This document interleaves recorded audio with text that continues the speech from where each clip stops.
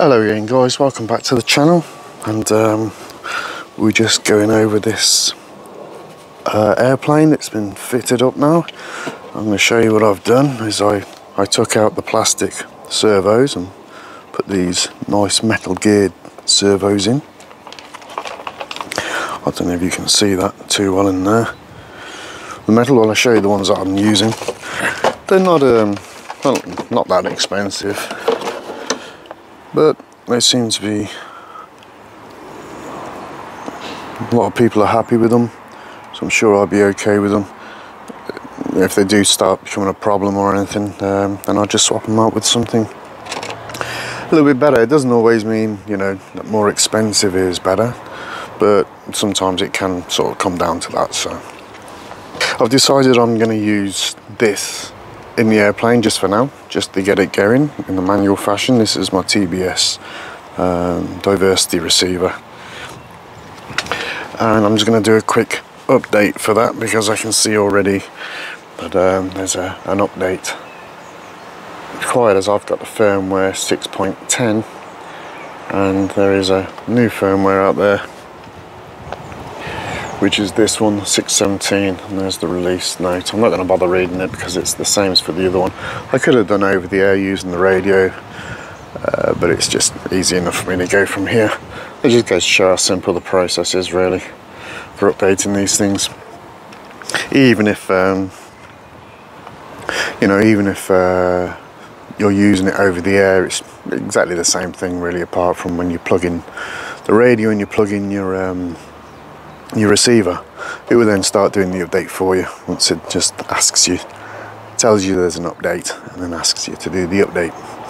So we'll leave that going, and while that's doing that, I'll just drink my coffee. Shouldn't take too long at all.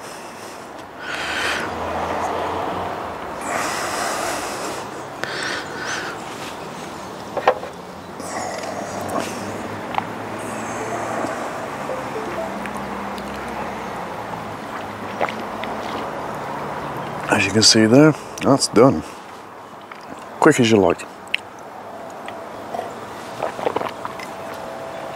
Alright, so I can just shut that down. And that's all we needed that for really. But I'll unplug this. So now this is ready to be used. So this has got an 8-channel receiver on it for the PWM. You see we go from channel 1 all the way through to channel 8. And I'm just going to chuck this in with Velcro and just put the antennas in, any old how. I'm not going to be flying very far away from me. This is on 868 megahertz, so I'm not going to get interfered with by the standard 2.4 gigahertz Wi-Fi and the 5.8 gigahertz, sorry, and the 5G. Which isn't 5G as such, 5 gigahertz, it's more like 5th generation. And yeah, so we're just going to find somewhere where we can just shove this in the airplane. If you really look down it like this, basically it's, you know, I'm just going to try and put it in here somehow because I just need to be able to connect these wires in. Now there's a double one here for my ailerons, which means that they can go from 1500 up to 2500 or down to is it 500?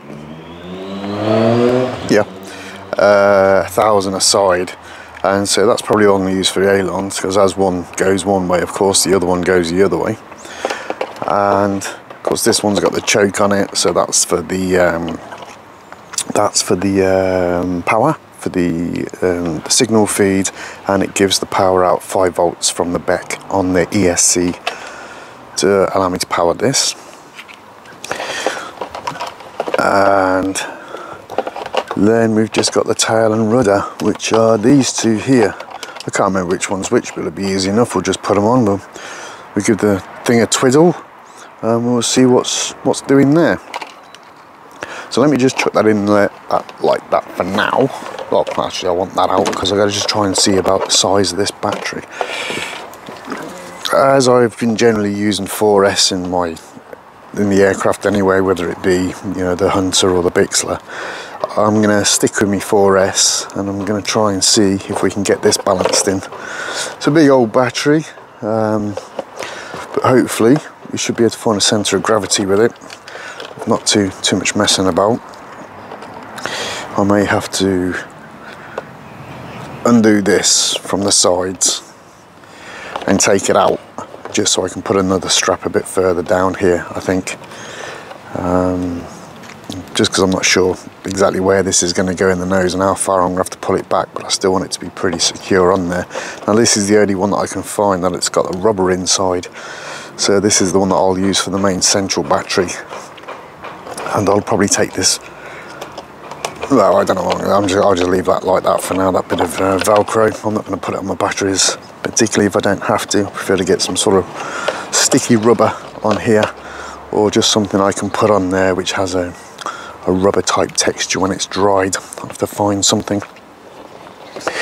Okay, the wings again, you know, I did make a video doing it, but I used my other camera, and unfortunately the other camera doesn't have the super wide. This one has the super wide, which enables me to be able to have this close and have the whole thing in the frame, where the other one, I spent most of the time with it out of the frame, just because I wasn't keep checking it. This one I can pretty much do without doing that. So we've got the control rods there, the horns are in, we've got this same metal geared ESC. The wires are a little bit shorter, but it doesn't matter. It just means the one is going to be pulled out a bit, and then it will just be kept in there. Remember, this isn't sort of finished, because when I've finished with this I want to put some black tape down here, because that will show me the underside when I'm flying line of sight, as opposed to the clear white on the top side. I've not even thought about FPV gear yet, but it's probably just going to be a backpack type thing sat on here to start off with. Not going to be doing long range to start off with, just when I get a little bit of a play around with it. So that's the same on both wings, and yeah, the on the back here there is, let me just pull that round, there's two different sizes. So this is a longer control rod there, and that's a shorter one. So and I had to cut them both down in order for this to sort of fit, because the actual rods were sticking on the end of the horn here, and I couldn't move it properly, and of course that's no good. Doing it like that, I did the same on this, cut off a chunk.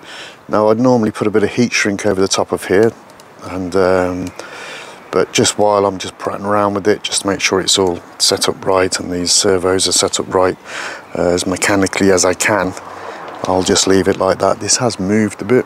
I think that's supposed to be a bit more like that on the actual elevator.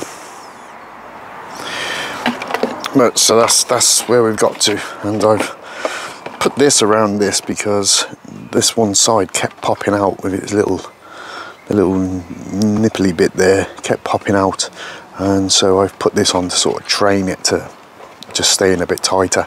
And down on this front one, just left it overnight, and we'll just see what happens with that.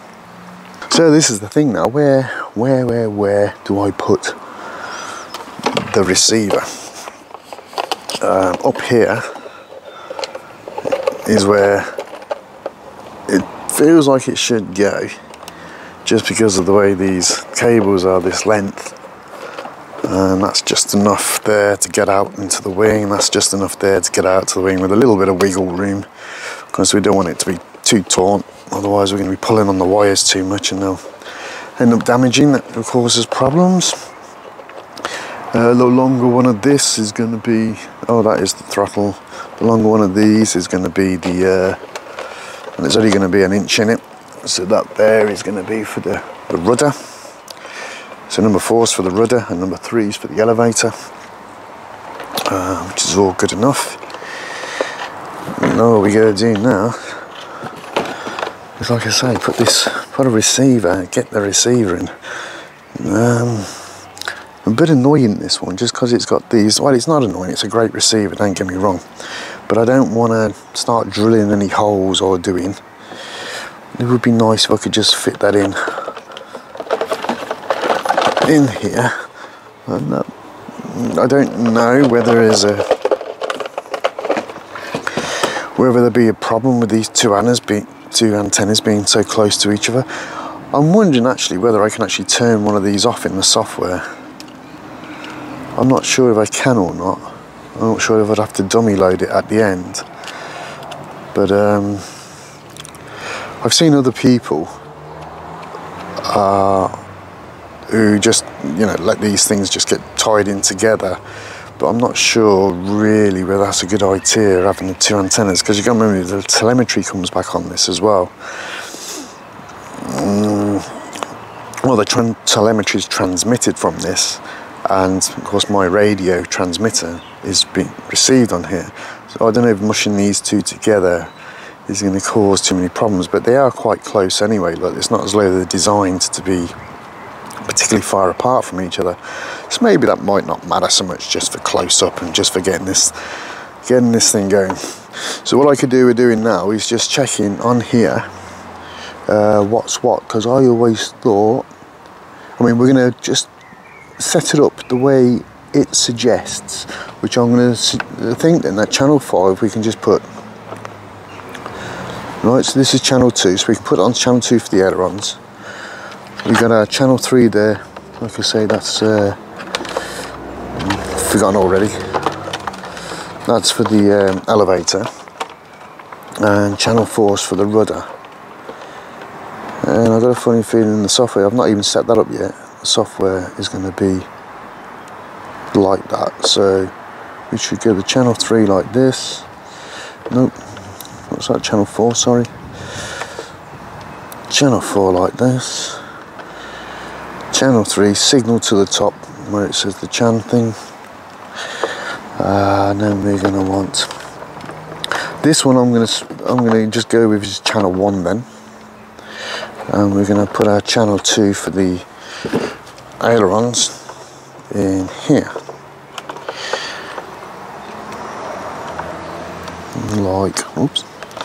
like so.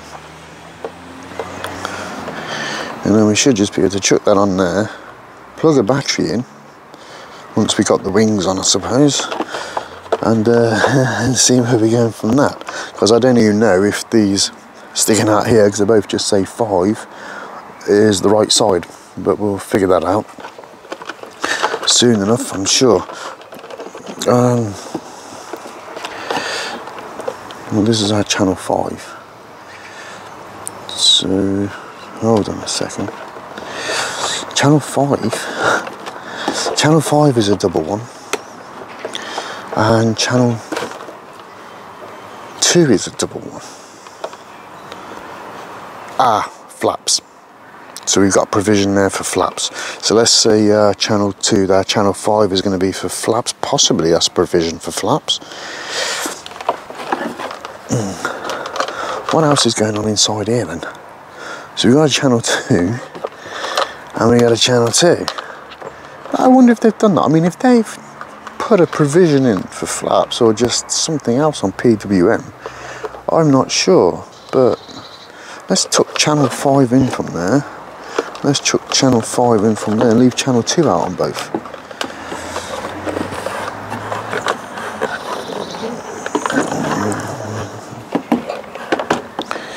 Yeah, channel 2 out on both. And see if we can just pull that back out. Get a little bit of wiggle room back in here.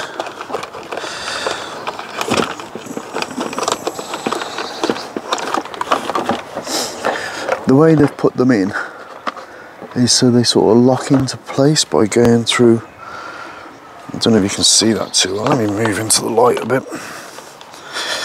So they go into this sort of area in here. Where's me pokey thing? This will do. So let's get that up close. So as you can see, I hope, they sort of like, they can go through this slot here and then they're trapped in the little gap, which is great for some relief, so you don't just pull on the the connectors, so you're actually just pulling on the, you know, the cable, I think the only reason I've opted for channel 5 on this, and it doesn't really matter, is because they were just easier to get to.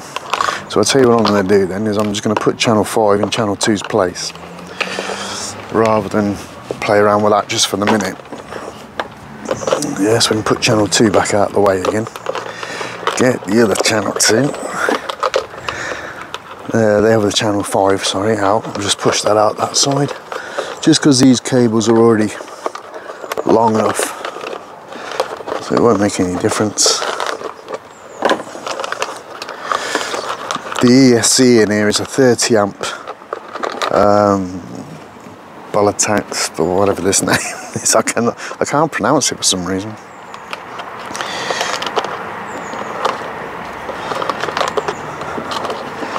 Right, so let's just leave that as channel 5, and then we'll stick channel 5, because it's already here.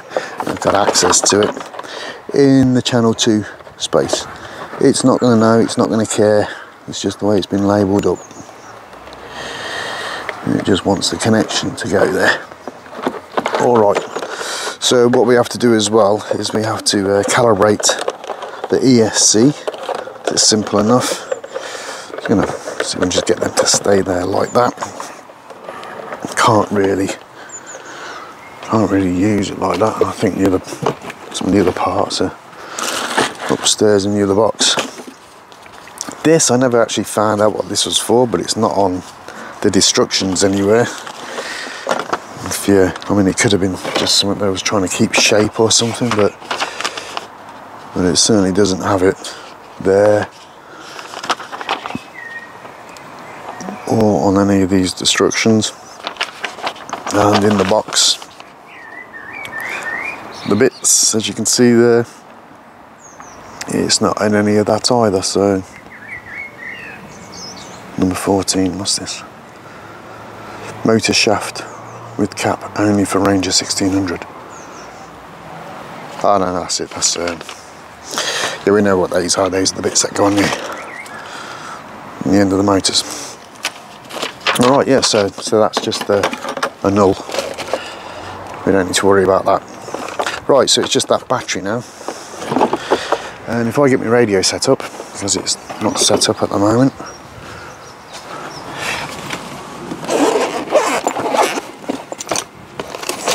Radio set up. Just chuck those in there. Now what you got to do with these when you do the connecting up the ESC and you're calibrating it is, let me just get my TBS part. I've not actually set the model up either, so we're going to have to quickly set a model up.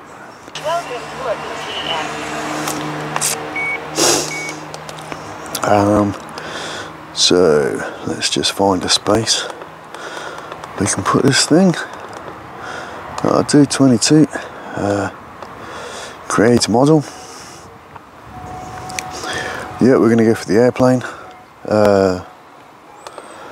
For that one, does your model got an engine?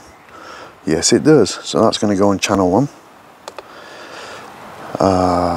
Enter. Oh, we got to go to the next page. Right. So we're going to assign a channel here. So we're going to say channel 2 for the ailerons. And go to the next page. Has it got flaps? Well, it doesn't have any flaps at the moment, but it's going to have some flaps. But we'll just say no for that. I'm just going to go to the next page. Does it have air brakes? No. Does it have an Elecifun 1 channel and a rudder 1 channel? So we're going to go yes. Well, we can actually just shift across to there, and then we've got our rudder on channel 4 and our elevator on channel 3.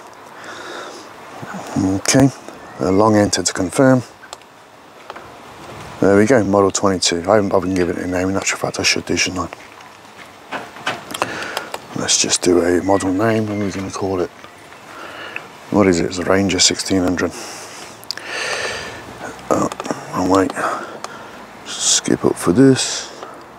A bit quick. QR.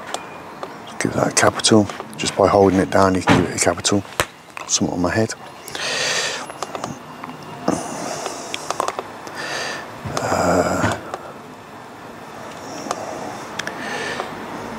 G E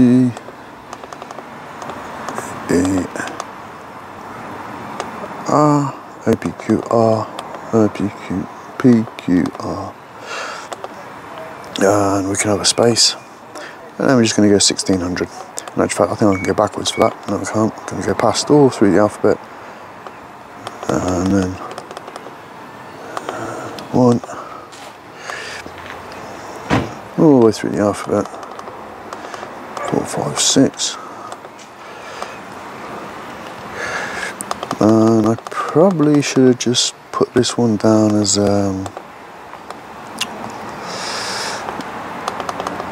just being with the receiver. So if I can get another space there, I'm going to go RX, just as a receiver only. I'm going to do a capital R. Alright, never mind, sir, just for receiver. Alright, just so I know I've got it. Now we need to go to the bottom of the page here. We're going to be setting up for D16. We don't want that, so we're going to turn that off. We don't want that, so we'll switch that off. We're going to put the external module on, and we're going to go for crossfire. And that is pretty much it. That should get us in the ballpark for getting going. Now, nothing is set up. None of the switches are set up. None of the pots are set up anywhere. It's all just going to be these controls only. And then if I go here, and we can look at channel 3. It's got it on there for the pitch. Channel 2. I don't know why channel 6 is moving the way it is, but never mind. And then channel 1 for the throttle, and channel 4 for the rudder, for the yaw. Alright, so that's ready to go. Probably do some battery charging that. So I'm going to put this on first because we don't have anything else on, it doesn't really matter. And I'm just going to plug the battery in, and we're going to just calibrate that ESC.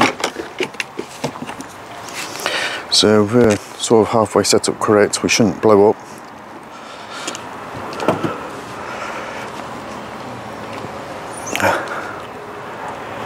We didn't get any noise out of it, which I don't really like that idea of no noise out the ESC, because that would suggest to me that something is not doing what it's supposed to. Well, nothing smells burnt in there, so that's a good thing. Let's just double check that we got our wires on and they are in the correct place. Nah, look at that, look. I think I can, no, is it? No, that is in the right place. No, let's just take out everything else. Sometimes process of elimination can be your best bet. Or I should maybe even check that my, so let's just bind it up and just make sure we are bound to the receiver, because it's not going to work if we're not. Let's have a little look. We've got no telemetry back, so I'm going to suggest that we're not actually bound to the receiver. And I'm going to go in there for the page. I'm going to go down the bottom. There's no bind here, as you can see. So let's just look on the back and do it from the back here. We've got no connection. That should be green if there was a connection. So let's go in here into the transmitter. We're going to click on the bind. Then we can see all that. Oh, I'm sorry about the refresh rate, but that's a bugger, isn't it? I don't know what we're on, 30 frames, but it's not the same as that. So we're going to do the bind. Okay. All right. So that's happy, and we're going straight into the. Oh, I think I can just pull that down.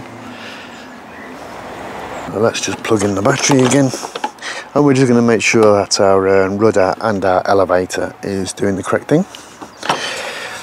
Right. So what we want then, alright, so what we want then is our pitch, and none of that's doing anything. Okay. So there's our rudder. That's nice, that's where it's supposed to be. Yep, and it's doing it. If I wanted to go left, yeah, that's doing it. If I wanted to go right, that's doing that. But we don't have any elevator, which is not very good. So let's just see what's going on there. It could be that the mapping's not correct. It's not going to be that easy for me to show you the mapping just because you do it from the back here, and of course this thing is not picking up how you want it. So what I'm going to do is I'm just going to go into the RX here. I'm just going to go into just general and just see what we've got going on here. 12 channel, right, yeah, let's just put it onto 8 channel mode, and we're going to just make sure that the failsafe is just to cut it. RC by Mavlink is off. RX battery sensor is off. I wonder if we can just put that on. Flarm is off. Flarm track is off. And we can then go in and just look at the output map. Let's look at that one first.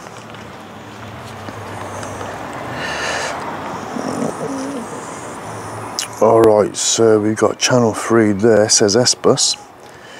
So we're going to put that back to channel 3. Okay, and maybe that might have fixed our issue.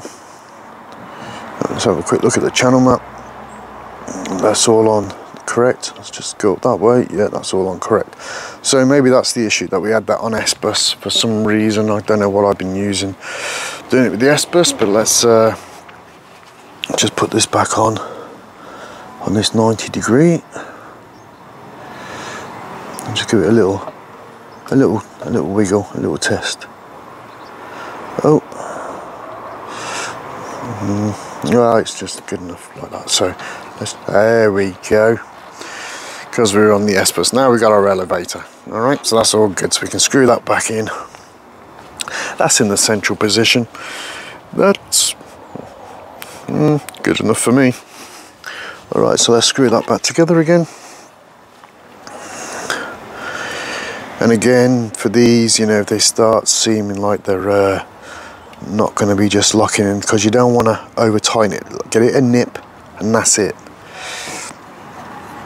A nip and that's it. But I think on this sort of fuselage, you're going to want to be testing these and just checking them. So again, just a nip, that's it, and that's it. And that'll be lovely. Now, I'm probably not going to need the full throws on this, and I'll need to reduce the amount of throw.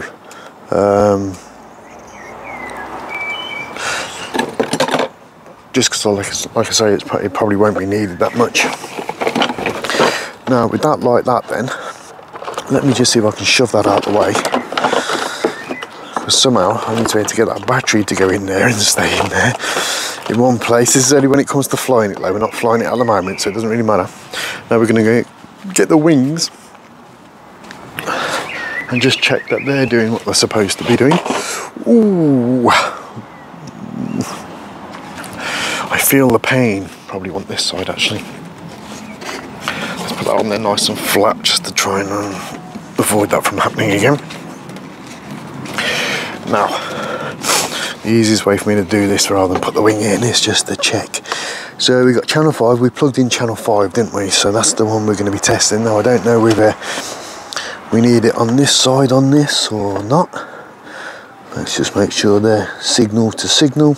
So the orange and the black to the black. So let's just put that in there and just so if we're on the right hand side, we flick it to the right hand side, we want to see this go up. Oh, it goes down. So now we know that's the wrong way round.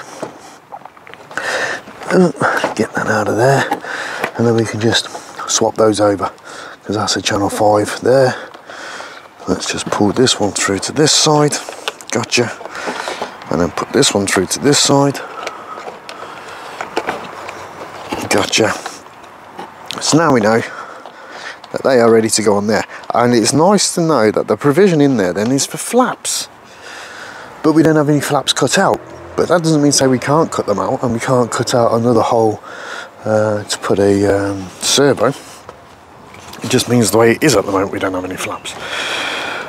Right, let's put this together. Oh, I'm so excited. I'm so excited. I am really excited. You've got no idea. It's for me, this is great. So let's just put that in place a little bit there. Make sure that wire is going to be coming through where we want it to. Nice thing about the nice plastic fuselage is, yeah, doing this, you can put it down. It's a nice healthy click. That's what we want. Nice healthy click. And we know that's in place. See, of course, it's not going to work any other way around. It just won't work. And you can't actually plug these in the wrong way around either, because they've got little bits on them that don't let you do it. So that's the way it's going to be. That's how I'm going to set it up when it goes out into the field, is literally going to just be clicking that together like that. And we're going to be good to go. So let's get the other one on. Let's just put that radio down there for a minute. Should have probably turned it off, but it doesn't really matter. I would like now to have just something that would just stop the cardboard from just chomping into that at all. Let's just make sure that's going to come through the gap there. I hope the music in the background doesn't give me a copyright strike. I'm not sure you're made to hear it anyway. I'll have to put a little bit of music in the background myself that hasn't got copyright on it. Oh, forgetting something. We're forgetting our metal bar, which we don't want to forget that. Let's just, you can see through there, one of them has got a darker area there for putting the metal bar, so it goes into the housing. That one doesn't have anything there. I wonder if you can put two in. I wonder if that's for the bigger. I can't actually seem to get this one in. There we go. That's it. That makes it good and rigid. Gets a good feel on that. So get our metal bar to there and into there. Put that on. Just make sure that cable's not in the way. And then we're going to get a nice firm. There you go. A nice firm click. Let's put that upside down for a second.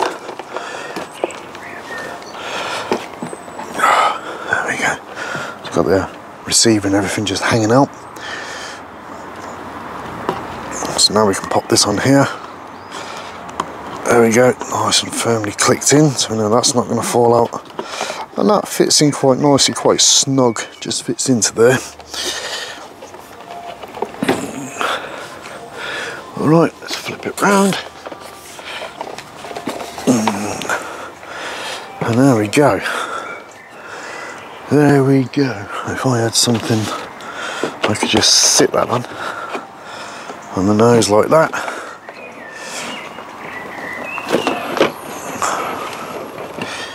There we go. Now we should be able to do our high five. So if I stand behind it, so the high five works like this. So if I move my stick to the right,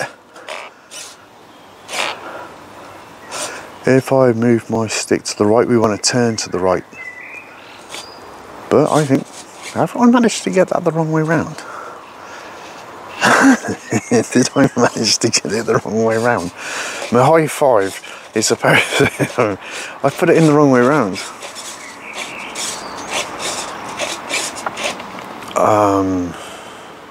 Because I want to turn to the right. And me dropping that down is going to create more drag, which will turn me to the left. Which will, no, that should turn me to the right. If in doubt, check it out. So, right, let's do a quick little thing for our high five. We're going to go into our menu, and we're going to go through the pages here, and we are going to, on our ailerons, we're going to come down here, and I think we get away with it doing this. We're going to edit this.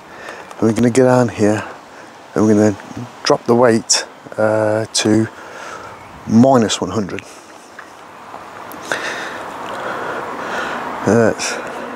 Yep, and we're going to go the other way. I think this is the right way of doing it. Yep, and now by rights. Now we got our high five the way it's supposed to be. Yep, nice and simple.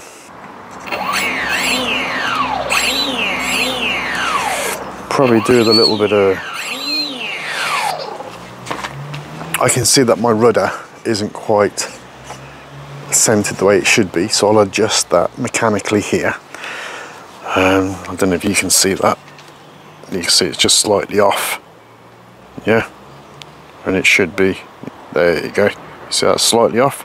So we'll adjust it mechanically here and just push it forward by extending the rod. And that should be good to go. So let's just do that.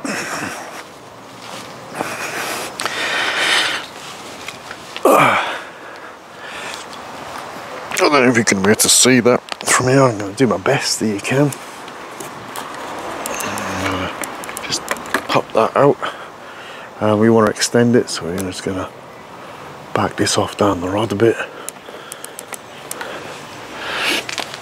And then take a peek at it like this. Put it down there for you guys. You see, that's probably about on. I can always... No, that's about on, so I'm just going to clip that together now. And like I say, normally I'd put a bit of heat shrink and just let it go over. I don't need to heat it up and shrink it onto it, just need to put it over a little bit so it's done. Got a couple of little marks on there now. But I might just warm that up a bit and see if we can get that to come out. It'll probably come out anyway on a hot day. On a nice hot day, so that's it, it's set up. Just got to do the propeller now and balance that up and see where we go from there. But I need to get some breakfast because my belly has been rumbling for a little while, so I need to eat something. So I'll get back to you very, very shortly.